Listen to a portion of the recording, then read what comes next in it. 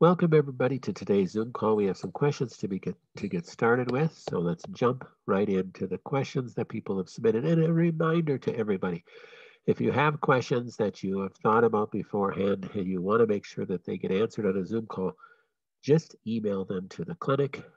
Just please, in the reference part of the email, put Zoom call questions because we literally get hundreds of emails a day and they could get lost real easy. So please put Zoom call questions in the email. Okay, good question here. I noticed that the Rife machine gives me various frequencies over time.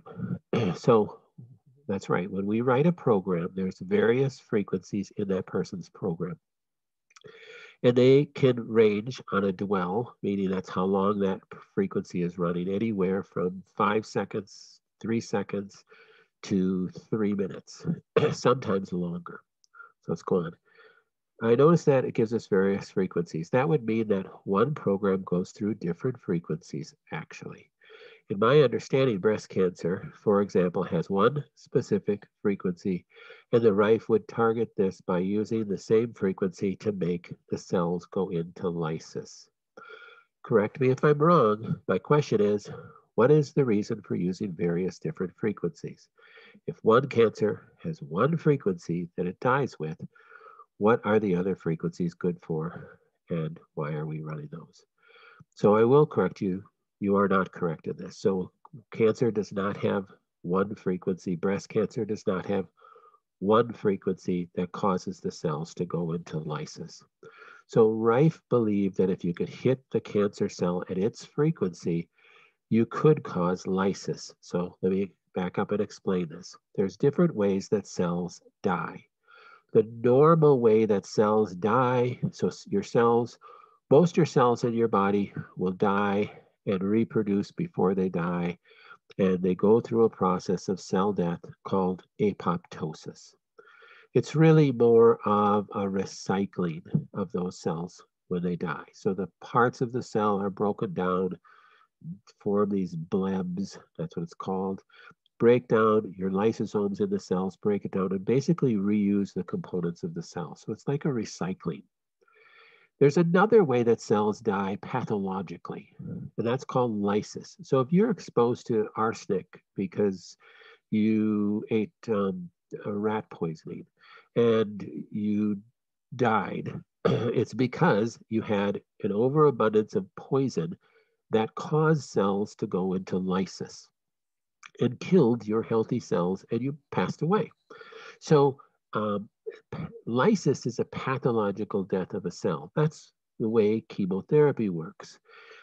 Some cells can go through apoptosis with chemotherapy.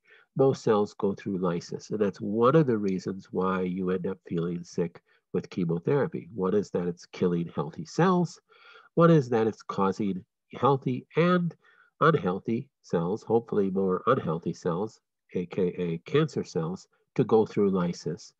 And when a cell goes through lysis, it literally just breaks apart. And you end up with all these what are called endotoxins, meaning toxins from your body themselves that you're then has to be carried away by your lymph system and and and deposited in through your phase 1, phase 2 pathways in your liver into your gut, and you have to get rid of them. So that's a toxic cell death, and it can cause all sorts of problems. Well, I think what this person is referring to is that they've read some stuff on Royal Rife himself, and he believed that the Rife machine, if you hit the cancer with just the right frequency, you could go through lysis, because you can actually demonstrate that you could cause immediate cell death of a single cell organism. There's YouTube videos out there that show hitting a paramecium right at the right frequency can cause the paramecium to implode and just break apart.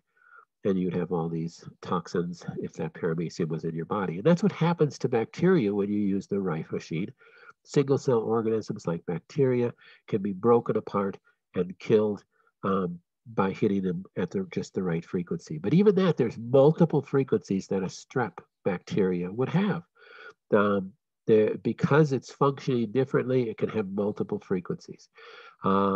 Same thing with breast cancer. So a very specific breast cancer there could be 200 different frequencies of that breast cancer.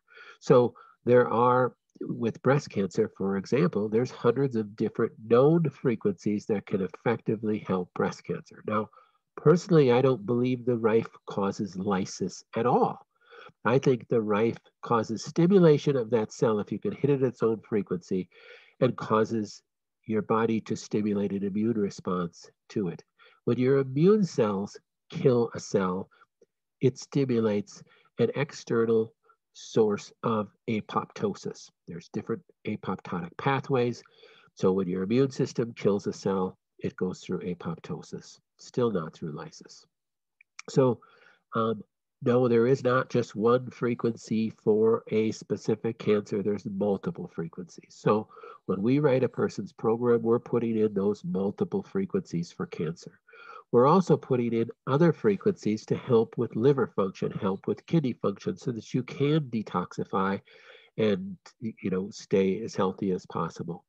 And so that's, we're not just putting in, there isn't just one frequency, there's multiple frequencies, and we're not solely treating the cancer with your overnight program, or treating the rest of your body to be as healthy as possible too. And there's different times where people, as I talk to them on a case review, that they have multiple problems. So not everybody just has cancer. Maybe somebody has an issue with C. diff, or somebody has an issue with H. pylori. We'll put that programming in their rife as well, because that's an issue that could kill a person too. So there's different things that we put in your program. So that hopefully that answers that question. Wow, did this cut this off? So let me make this screen a little bit bigger. So this question says, all right, so this over. I understood that cancer doesn't like oxygen, and therefore it's good to bring more oxygen into the bloodstream. At the same time, many supplements are antioxidants, which sounds counterproductive to exposing the cancer to oxygen. Okay, so there's a difference between oxidizing agents and oxygen, which is O2.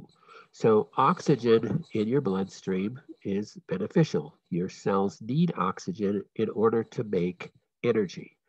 You need oxygen as part of the your different metabolic pathways. Cancer, so cancer has multiple ways that it is sourcing its food. So it has multiple fuel sources. It can feed off of amino acids like glutamine and methionine and lysine, and it can feed mainly off glycolysis. So glycolysis is the way in the mitochondria of the cell that your body, the mitochondria, takes glucose and breaks it down through this process called glycolysis to produce pyruvic acid, and then ultimately acetyl coenzyme A that goes into the Krebs cycle. Not to get too much into biology here, but the Krebs cycle really kicks out ATP. So the purpose of glycolysis is to kick out ATP, energy, and then to finalize with 2 pyruvic acids that then translate to 2 acetyl coenzymes A that then go into the Krebs cycle or citric acid cycle and kick out a whole bunch of ATP, energy. So that's how your body makes energy. It uses glucose to make energy. So glucose is necessary. So if you didn't have any glucose in your system, you would die. So, but if you have too much glucose, it can affect the cell membranes and it can cause what's called diabetes. We won't get into that. But cancer, you've heard, is cancer is fed by sugar. So stay away from sugar. Yes, you should stay away from gross sugars like cookies, cakes, and candies and things. But we don't want to eliminate all glucose all the time. Your healthy cells need glucose to make energy, and you would be very fatigued if you're in a state of hypoglycemia. Well, through the glycolysis and through the Krebs cycle, especially the Krebs cycle, you need oxygen. So that's another cofactor in the Krebs cycle. So if a person isn't breathing well, has a low blood oxygen content, then they can decrease their amount of ATP energy made. And that can be not a good thing. And a decreased amount of oxygen can leave a lot of the endpoint of glycolysis, pyruvic acid, in the system. Pyruvic acid is really the culprit that cancer feeds on. So cancer feeds on pyruvic acid, not so much sugar, but sugar breaks down to glucose and sugar breaks down to pyruvic acid. And that's really what the thing that cancer feeds on. So if a cancer patient is deficient in oxygen, AKA they're laying around a lot and not getting exercise, then they can be deficient in oxygen, and they can have excess pyruvic acid. Another word for pyruvic acid is pyruvate. So if you have excess pyruvic acid in your system, it can be a fuel source for cancer. Well, we don't want that. So one of the ways that you can help is to decrease the amount of sweets that you're eating. A question came in, is fruit a good source of glucose? Well, fruit is a source of fructose that does break down to glucose. So, but fruit has other benefits and other nutritional pieces to it. So fruit is much better source of sugar in your body than eating sugar, cane sugar, table sugar, cookies, cakes, other simple carbohydrates. So we don't want excess pyruvate in our body. So oxygen helps decrease that pyruvate. When we're talking about oxidizing agents, that's a totally different thing. So oxidizing agents damage our cell membranes. Oxidizing agents, the one class of oxidizing agents is a poison. Really, an oxidizing agent is a poison. And to what degree that you're exposed to that oxidizing agent is the damage that you'll have. A person could drink some water laced with benzene, which is an oxidizing agent, and depending on how much is in there, it could either kill them or it could damage their cells, it could damage their heart, wherever that oxidizing agent gets to. Of course, your heart is going to be a major call for blood sugar, glycolysis, and your first call for nutrition. And that could be the thing that's damaged, and it could kill a person or could damage their heart for life, even if they survive. So an oxidizing agent can cause cancer. So glyphosates, herbicides, things like that are oxidizing agents, and they can damage cell membranes, damage mitochondria, damage other components of the cell, and can be a cause of cancer. So you want antioxidants. So again, step back, understand chemotherapy is an oxidizing agent. Well, it's bad then. Well, it could cause cancer. Well, yes, chemotherapy can cause cancer. The idea is we're going to give just the right amount that it's going to kill the cells that are the bad guys. So we're going to kill the cancer before we kill the patient, we hope. So that's the idea of chemotherapy. I'm not knocking chemotherapy, but that's just what it is. So, but oxidizing agents can cause cancer, can cause other things. So we do want to decrease our burden of oxidizing agents when we have any disease process, or even before we have a disease process would even be better, so that it would help us from possibly getting some disease processes. How do you do that? You take specific antioxidants. Well, question was about fruit. Fruits have antioxidants in it, so you could get a lot of this nutrition through your food. So the idea of supplementing, using a supplement like alpha-lipoic acid, vitamin C, curcumin, different things like that, they're oxidizing agents. That's one component of how those things work. They do other things too. They're immune stimulants and other things, but they have antioxidant capabilities. So they're anti-oxidizing agents. So you take antioxidants to decrease your load of oxidizing agents that we're all exposed to. You went and pumped gas and breathed in those gas fumes. Those are oxidizing agents. You take vitamin C, you take alpha-lipoic acid, you take N-acetylcysteine, you take glutathione producers and stimulants to help get rid of those things and help protect your cells. So don't confuse oxidants, meaning oxygen, to oxidants, meaning oxidizing agents, which are poisons. I probably gave you way too many words to answer that question. Sorry about that. Next question. I am on the so-called chemo tablets, which I take twice a day, and I am also taking a lot of supplements, some antioxidants. Dr. Connors mentioned that we will speak on this later, so here's a good time to do so. So I would like to pick it up and would be happy to get more insights into this topic of oxidizing chemo tablets and taking antioxidants. So the question is what do I do if I'm on chemotherapy? My oncologist doesn't want me on any supplements because he doesn't want me on antioxidants while I'm doing chemotherapy. Well, if I'm on chemotherapy infusions once every 3 weeks, I would agree. There's about a 48-hour window that the chemotherapy is really working. So stay away from any antioxidants during that 48-hour window. So part of our chemotherapy protocol is during that 48-hour window after chemotherapy, don't take any alpha-lipoic acid and acetylcysteine or vitamin C.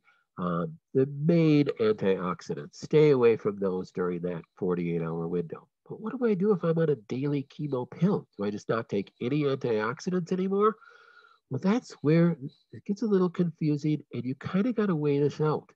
Well, if I take an antioxidant, an alpha-lipoic acid, the same time I take my chemo pill, could it be reducing the effect of the chemo pill? Well, it could. Now, so if you're going to take the oncologist standard of medicine point of view, yes, it will. So don't take an antioxidant while you're doing any chemo, including a chemo pill. My approach is, and then there's the far right approach of the nutritionist who says, no, it won't. The antioxidant's going to protect your healthy cells first. It's not going to be protecting your cancer cells. And there may be a lot of truth to that. My approach is more middle of the ground. If you're taking a chemo pill once a day, then take your antioxidants away from that. Take your other supplements away from that. I would fall more so on that far right side that I don't think that antioxidants are really going to protect the cancer cells. They're going to be protecting your healthy cells more so, but I don't have any proof of that. So I would say stay, take your antioxidants just away from, meaning time-wise, of your chemo pill. Next question. I read that it is likely to experience a small electrical shocks during use of the Rife. I honestly haven't felt any electrical shocks. Is that normal? So it's not very common that a person feels electrical shocks when they're using the Rife. It usually happens in drier months when there's a lot of static electricity in the air, when you have a lot of static electricity in your house, if you are dehydrated or the house is dehydrated. And even at that, it doesn't happen always, even at that. So it can be common. It can be not necessarily common, but not uncommon. But it's not something you're looking for. So next question. I seem to have several persistent conditions that started prior to the Rife machine use. So this is a person that just started with the Rife, just started with us. And these conditions persist to today. One is little to no appetite, taste buds, not so good. All foods have no or bland taste. Well, I have to look into this person's history a little bit, but there's some things that could cause lack of appetite, lack of taste. And it can be anything from a sinus condition to, we've noticed with a virus as of late, that you can lose your taste. So viral infections that affect the nasal glands could cause that.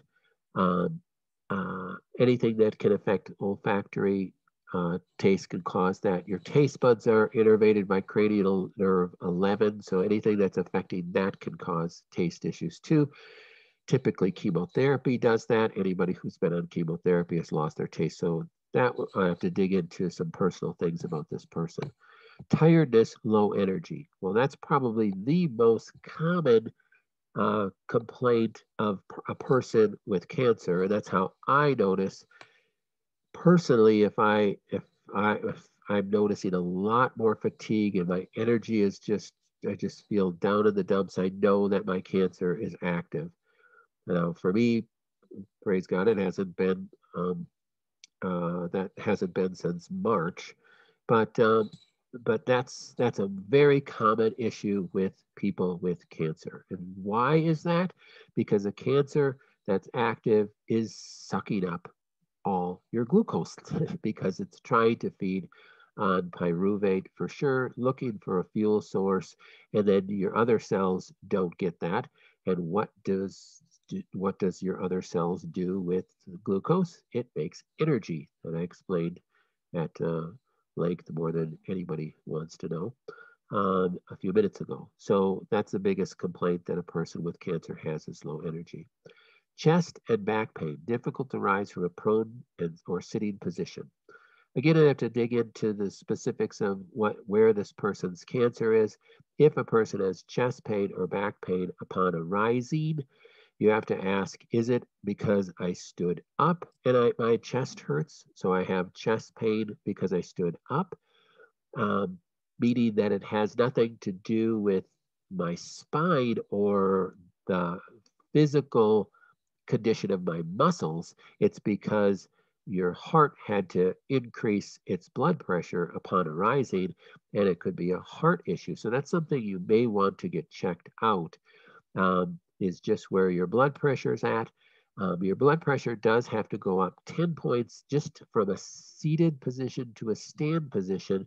And that, if it doesn't, it can be because of an adrenal insufficiency. So if there's an adrenal insufficiency, a person can have dizziness, just feel a little bit faint upon standing, and it can tie to tiredness and low energy. So a person with no cancer and some faintness upon arising from a seated or lying down position, the first thing a person should think of is adrenal insufficiency. And that should be addressed. And my first go-to with any adrenal insufficiency is adaptogenic herbs. So adaptogens, we have them on our website, on our store site. There's multiple different adaptogens. So really contact our office if that's an issue. But you do want to, if there's chest pain upon arising, make sure you get your heart checked out as well. Now, if it's just a physical because your back muscles are sore and your spine is sore, you do want to get that checked out to make sure you don't have some osteoarthritis, which is really common in the upper back and neck area too. Constant salt saliva tastes in my mouth. Find myself wanting to expel accumulated saliva frequently. That's a good question. There's multiple possible answers to that one. I don't know off the top of my head what you're dealing with that.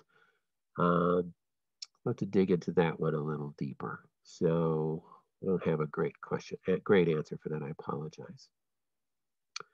Questions from the chat. What do you do with the cheek swabs? I had several cheek swabs in my binder, wondering how often they should be sent in. Oh, good question. So in your binder, it does state if you do want a kinesiology recheck, then that's what you use the cheek swabs for. Do a cheek swab, put it in the bag, seal it up, and mail it back in. But you do have to email. This person is a distance person. You do have to email Ashley, your liaison, or if you came to the office, it'd be Ann, and you tell them, I'm sending a cheek swab in because I want you to check blah, blah, blah. Maybe I want to recheck on my supplements. Or I'm not feeling well. I don't know what's wrong with me. I have these symptoms, XYZ, and can you please check this? That's what we do kinesiology on, and we'll recheck things. Some people, that doesn't happen but every 6 months. Some people don't ever do that. Some people do it every month. Everybody's different. It's totally your choice. Next question. I have a tumor that is right next to the brainstem. We radiated the tumor with less radiation by the brainstem. Now, 8 months later, we are noticing there is either injury or the tumor is waking up. They want me to take a steroid for swelling. I had that before and got blood clots. So is there something else I can take in place of a steroid? Yes, there is. There's nothing that will decrease inflammation faster than taking a steroid. I'll tell you that. The problem with taking a steroid is long-term steroid use can decrease white blood cell count, so it can suppress the immune system. Oh, well, I don't want to suppress the immune system with cancer. So with my brain cancer patients, I think that it's far better to be on a low-dose steroid, like 2 milligrams twice a day, than it is to have inflammation in the brain and not being able to get nutrition or healing there because of the inflammation in the brain. So you have to weigh that out. But in this case, hey, I'm not having horrible symptoms yet. They want me to go on the steroid. Could I do something else? Yes. So the anti-inflammatory nutritional things, the different herbs, you'd think of number one, curcumin or turmeric. So turmeric / curcumin is top anti-inflammatory for anywhere in your body and definitely the brain. So I would think that. There's white willow bark, there's boswellia, there's stinging nettle, there's multiple other herbs too. We have a product that's called Clear Inflam. That's a capsule that is a great anti-inflammatory that you can take. It's our private label of Designs for Health Inflammatone. So you might get it under that label, and you can take that. We also have a product called BAM that we make ourselves, and it stands for Brain Anti-Inflammatory Mix, because I actually invented it for brain inflammation, but it's kind of a misnomer. I should just change it to Body Anti-Inflammatory Mix, because it's still BAM, because it's not going to be specific to the brain. It's going to be for the whole body. That's in a powder, and I did it in a powder because people wanted to put it in their smoothies. The issue with like the inflammatone, the Clear Inflam, is you have to take a lot of those capsules. And you have to take a lot of these anti-inflammatories. So if you want to really decrease inflammation in the brain, for instance, you really want to get up to about 5 grams of curcumin. 5 grams? White capsules are only 500 milligrams. Well, you're taking 10 of those a day. Another really good product for inflammation that we started using just a couple of years ago is a product that is patented. It's getting the anti-inflammatory enzyme from beets. So you don't get any sugar from the beets, but it's just the enzyme from the beets.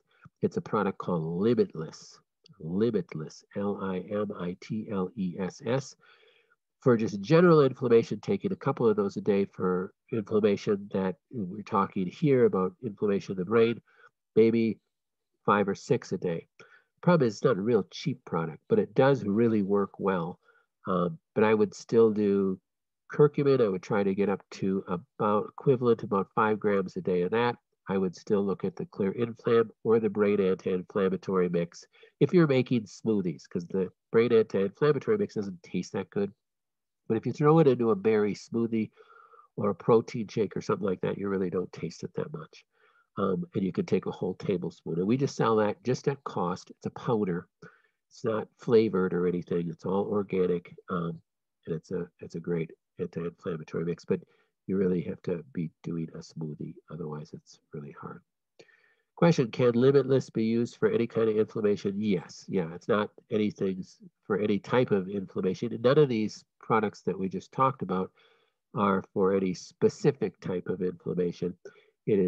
It's going to affect your whole body. So anything you're going to take orally, it's going to affect your whole body. It's not going to just go to the brain or just go here or there. Okay, next question. I want to get the Nerf accelerator for phase 2 detox. On the bottle, it says methyl-genetic nutrition. The label shows all antioxidants. What is the meaning of methyl on the bottle? So methyl genetic nutrition is just the name, is just that line of nutrition from professional health products. So the Nerf Accelerator is a product from professional health products. Now they have multiple different lines that they sell under that they're just branding the product as. Methyl genetic nutrition was this whole line of brand that they have of nutrition that was created around genetic testing. So that's all that means. There's no methyl products in the product themselves itself. So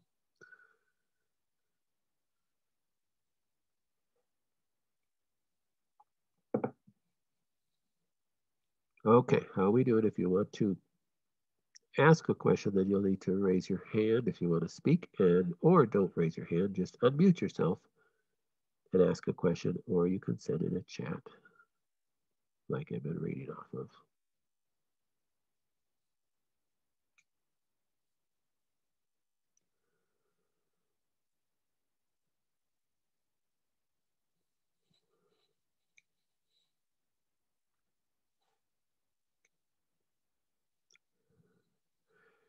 So you can see with our talk today that some of these questions, were really good questions to ask to a group, because they weren't specific about a specific thing that was going on with you.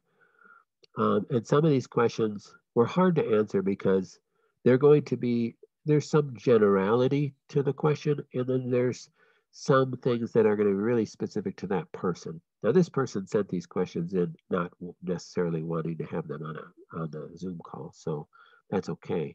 But if we have a question that's very specific to what's going on with you, then it's probably best to chat with your liaison, either Ann or Ashley, or set up a time that we could talk so we could get to the bottom of what's going on with you.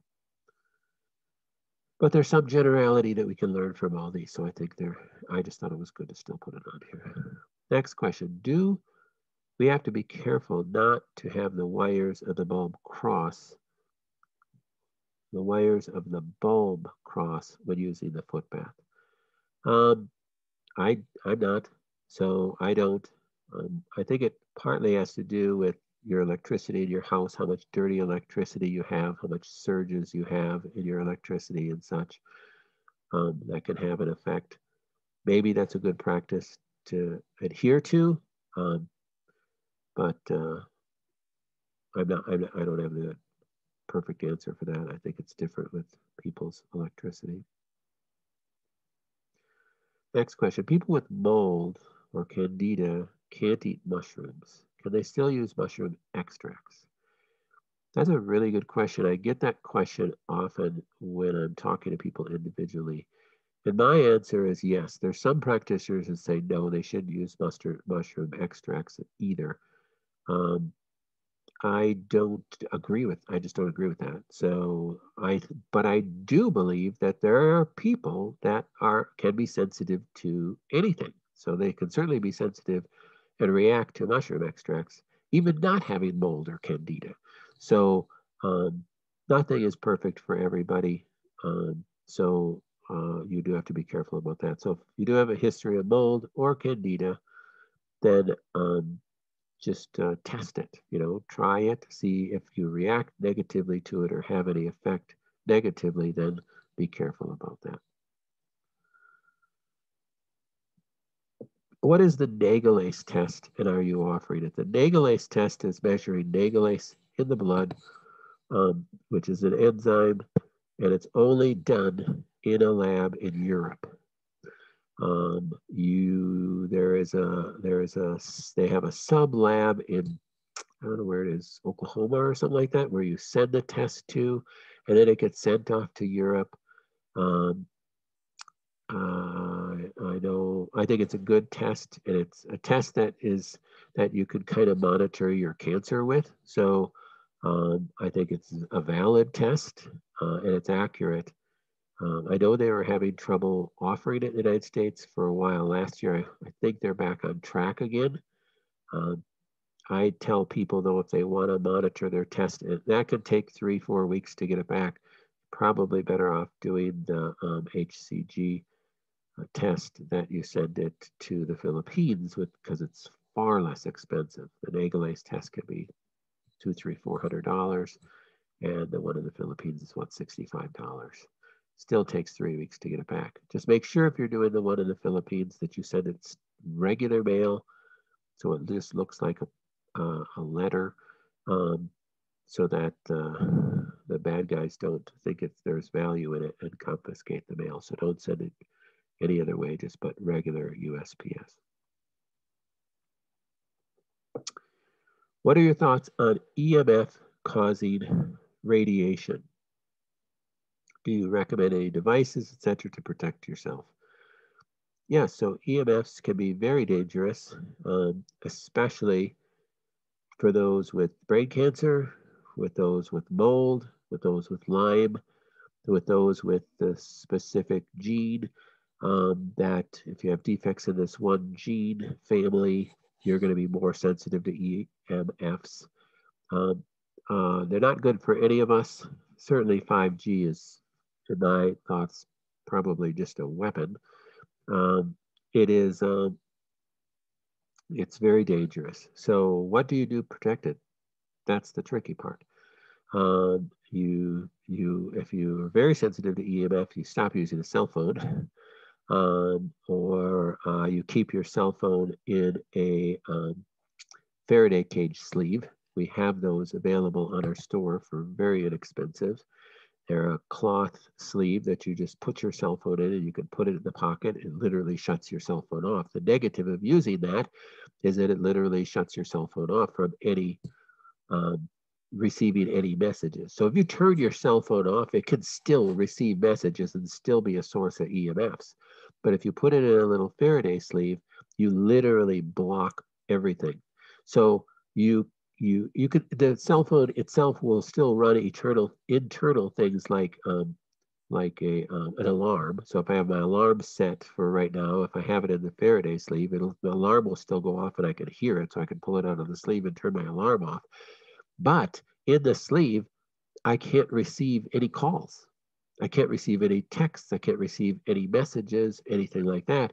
But if as soon as I pull it out of my sleeve, just like if you just turn on a phone after you turn it off, it'll go ding, ding, ding, ding, ding. You have 7 messages. So, but that's a good way to protect it. You can put it when you're not using your phone. You don't need to receive phone calls right now.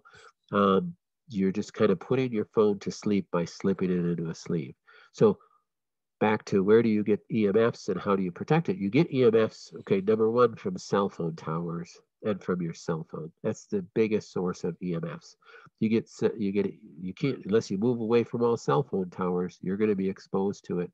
So the farther you away are from a cell phone tower, the better you're off, or you are.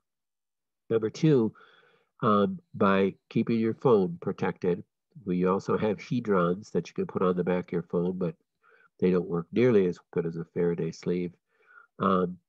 There's EMFs that come from your Wi-Fi. We have Wi-Fi router bags that you put over your Wi-Fi router that block a lot of the EMFs, but still allow some of the Wi-Fi to go through. So they're not as strong as those sleeves. Otherwise it'd shut off your Wi-Fi. Good idea is to shut off your Wi-Fi at night. You're not using it at night. Have it on a little strip that you can just click the button and it shuts off the Wi-Fi at night. You can shut it back on in the morning.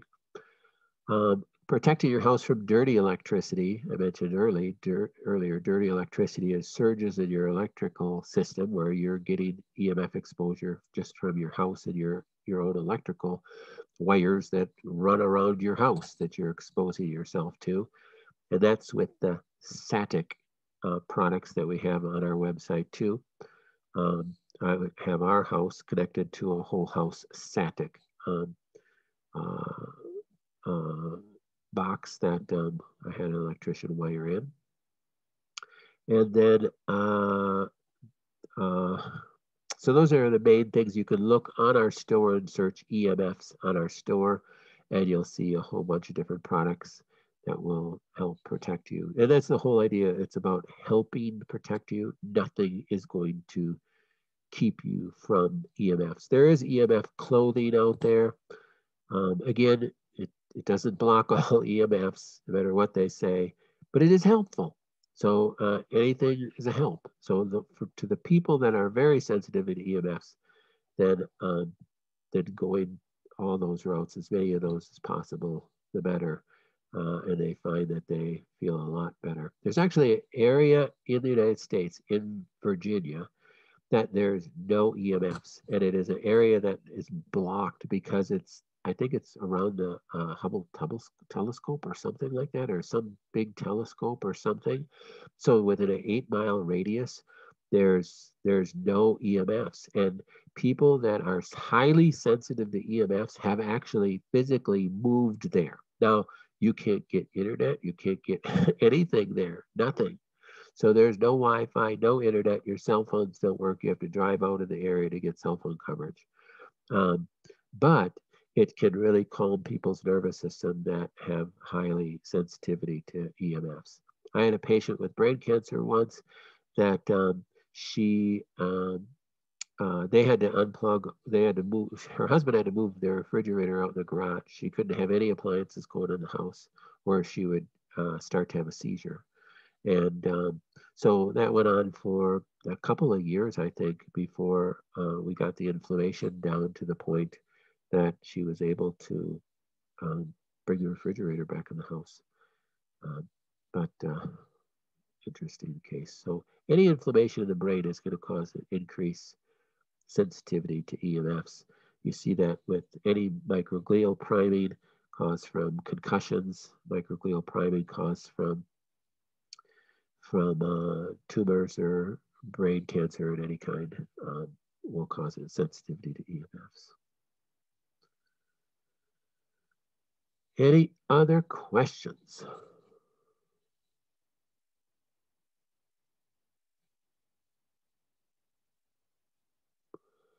By the way, that question about not wanting to do radiation again on the brainstem, I actually have a video on what I just mentioned, because I just thought of it saying it, microglial priming. I think it's just search on our blog, brain inflammation. I think it'll be under that.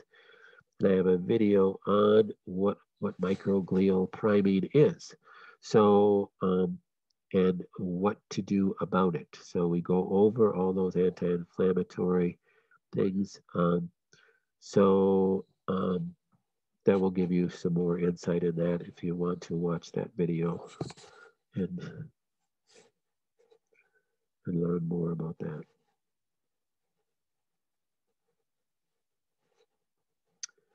How do you feel about 3, 5, or 10-day fasts, water only or diluted juice?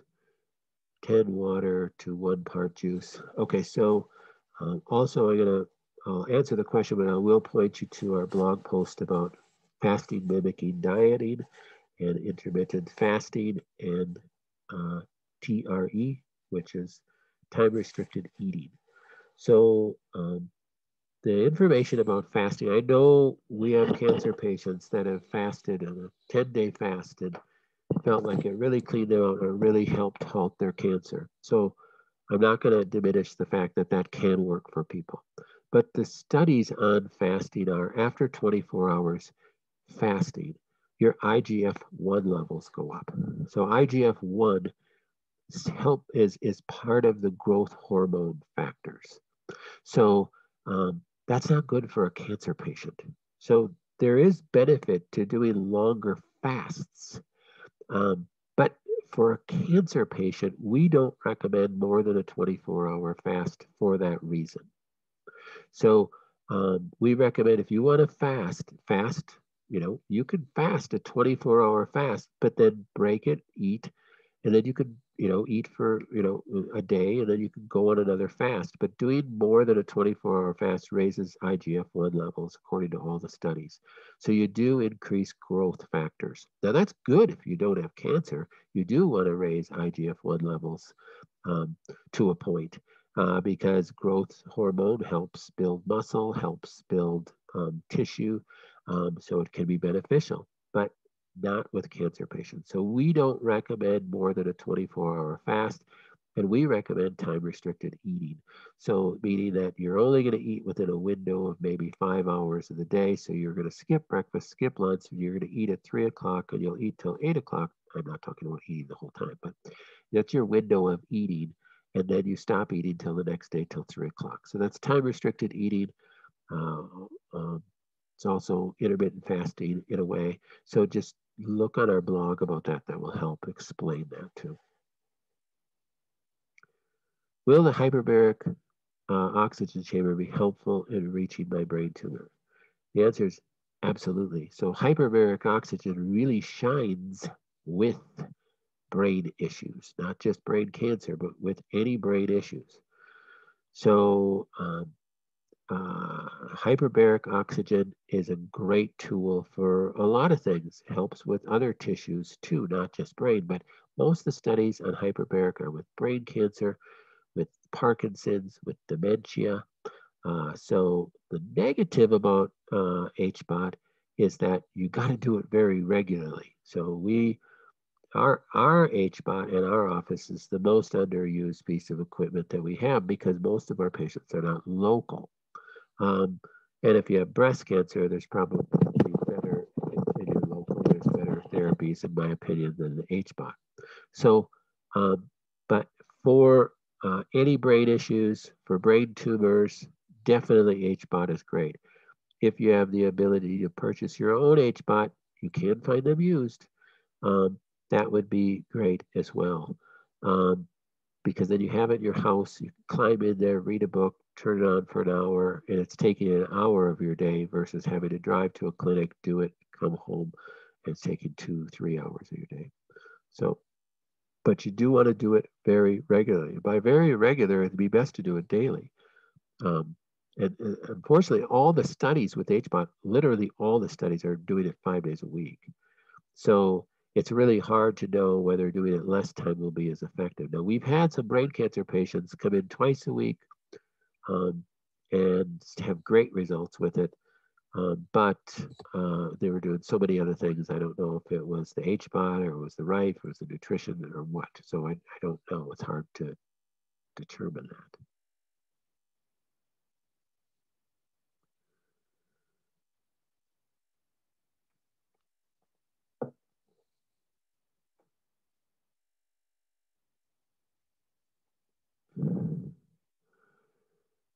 Is there anyone who should not use a sauna?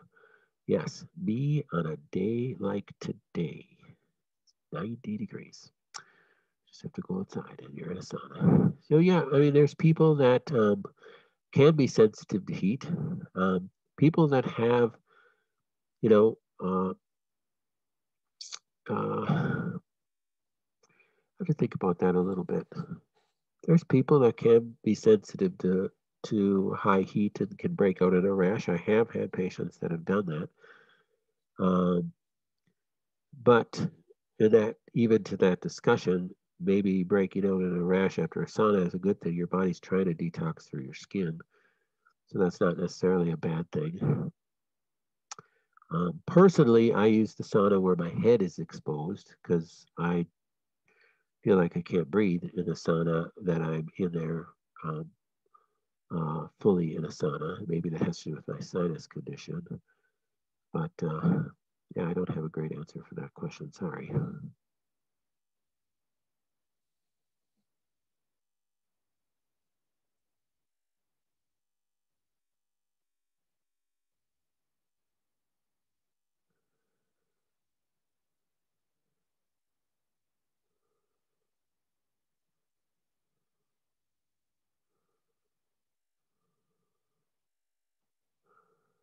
Okay. Should we call it a day? Great questions today, as always. Again, reminder, you can email questions and just please put Zoom call questions um, in the subject area of the email. Thanks for being such a great group. And as always, I'll be praying for you guys and hope you be praying for our clinic and all of us here. And again, if you have specific questions that are very specific to you, please talk to your liaison or schedule a time with myself or Michelle, and we'd love to chat with you and make sure we get those answered. We are always here for you. I always think it's very sad when I have patients that are not doing well or something, and they're never on the Zoom and they never reach out to us. You know, with your plans, you have us at your disposal, but you know, we don't know what's going on with you at home. So make sure that you reach out if there's any issues or if you're struggling in any way. All right, I'll be praying for you. Thanks again, everybody. Go have a great rest of the day, and we will be back next week. Bye-bye.